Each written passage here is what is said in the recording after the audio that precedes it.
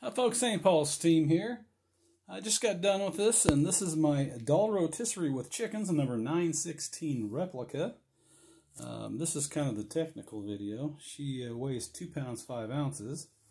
The metal box itself, the chicken rotisserie, is 5 inches by 2 inches by 9 1/4 inches tall, including the copper chimney. The wood plinth it's sitting on is 7 inches by 4 inches and a little over 3/4 inch thick Indiana oak. And I got the idea for this from a couple of different sources. And there's one of them right there. Shows a pretty decent model. Not too bad a shape. And then the Morton Hirschberg Steam Toys Bible. Here's a more original one. Looks like it's got a metal stamp base on it.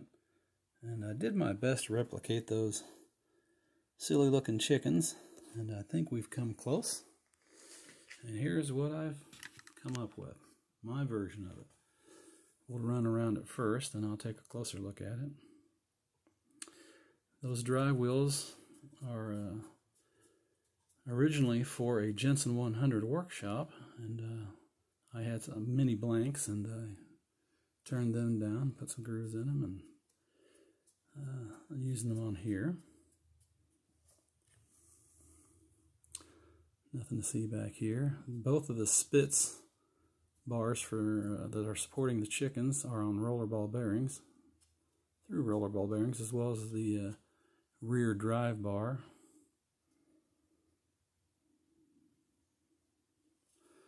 And as you can see, turns over real easy. About anything will turn this. They turn very easily. And let's take a closer look at the chickens. Here we go. We have a metal grid in back with a firewall to flame the chickens. And here's my chickens. They're made out of model art clay. I made them myself. And last night painted them, fired them.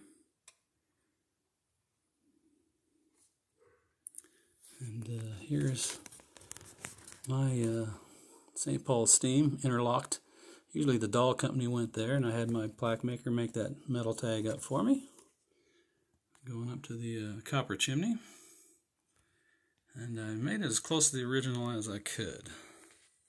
The next video we'll fire it up and have it operating for you. Alright, bye now.